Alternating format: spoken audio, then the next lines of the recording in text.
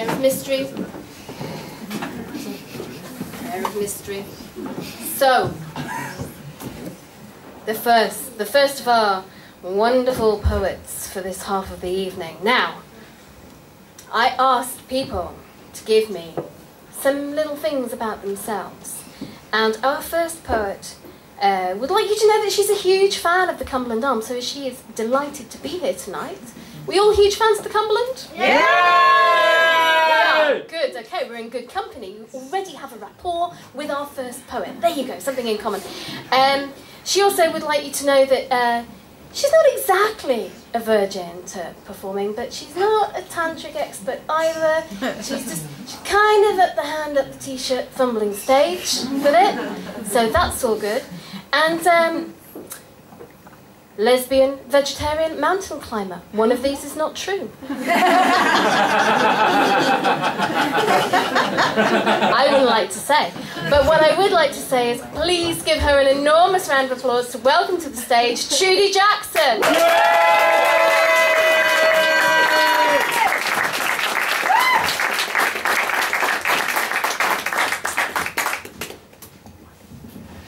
I've never been up a mountain.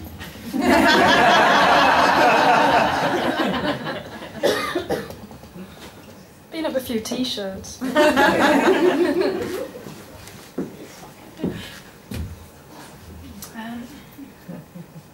Thank you for your time, everybody. Okay, this first one's called Nothing Behind the Hair.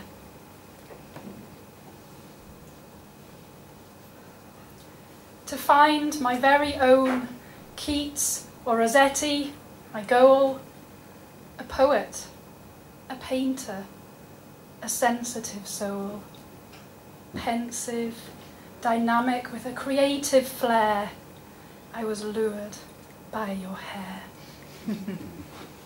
Did those curls conceal my very own nature, or mysterious Heathcliff with dark features? Someone with whom to share my genes, to live a life of daring and extremes. But this was not to be. This was not to be. Instead, I find, to my deep despair, there was nothing behind the hair. An ordinary man with an ordinary mind, a bald man waiting to happen. So don't be fooled by youth's beauty mask. It is fleeting, ephemeral, it will pass. Seek true beauty in bones, in eyes, in soul and core. Seek your true love and love her deeply and evermore. Thank you.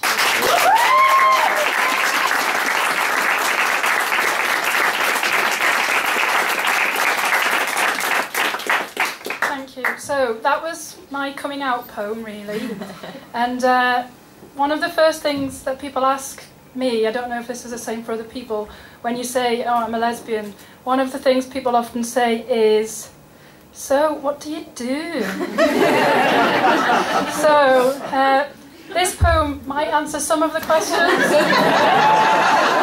We'll see. It's called The Tricks of Your Trade.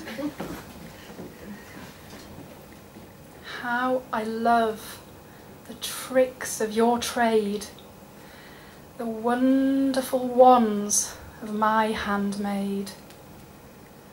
1, 2, 3, 4's enough. Magic fingers, wrist and cuff, counting 5, 6, 7, 8, 9, 10. Then I let go again. Why did you let it go? Because you manipulate your fingers so. What you do so well, my delicious, dexterous, sapphic belle. O mistress, so exquisitely equipped, your devoted apprentice, I am truly gripped. Pray, teach new tricks to this old bitch. I'm desperate for my digital switch. How I desire the tricks of your trade, the wonderful wands for my handmaid.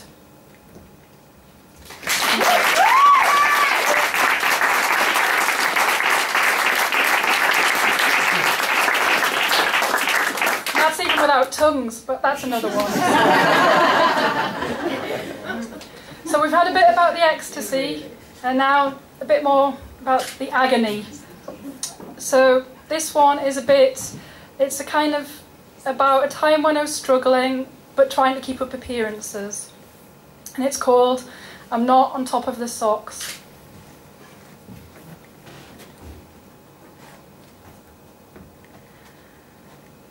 I'm not on top of the socks. I cannot manage to match pairs.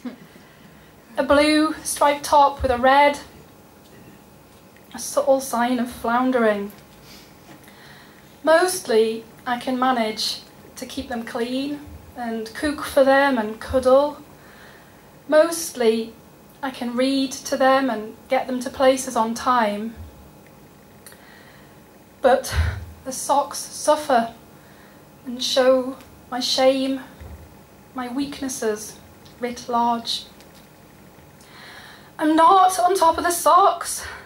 It's the small things I let slip, like smiling and singing homemade songs of affection and intimacy. I'm not on top of the socks. I cannot pull them up. But I have hope. I cling on to that day when the clouds will lift and the crowds will part and the path will be clear. And there'll be matching socks on feet and a new song in my heart.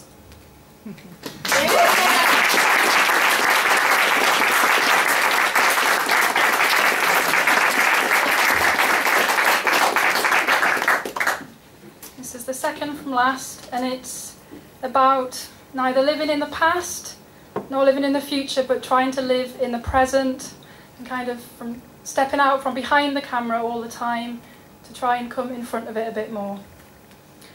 And it's called The Archivist. Basement cave, 8 long years ago, airlocked, humidity control, close stacked shelves, stores and smothers, manuscripts document the lives of others. Beneath glass, dark wood framed, nestled objects, ordered and named, between leather bound hand stitched spines, gloved finger traces inked scrawled lines. Opening the curious cabinet, wood, sticks, metal, clinks, gurgling stomach, breath quick. She parts the pages of a faded book. This is where I come from, look! Her home, a micro museum of photos and tat, collector's proof. I was there, we did that. The years have since passed like streams of cars. She smashes the glass, cracks the spine, drinks from the vase. She parts the pages, turns over a new leaf. She does not have to snap and store. To her relief, she will not record, retell, and archive, but play and take part and thrive. Thank you.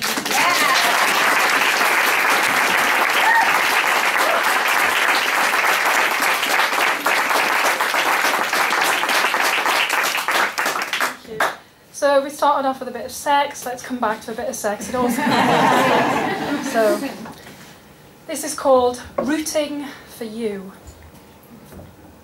With you, it's all carrot and no stick.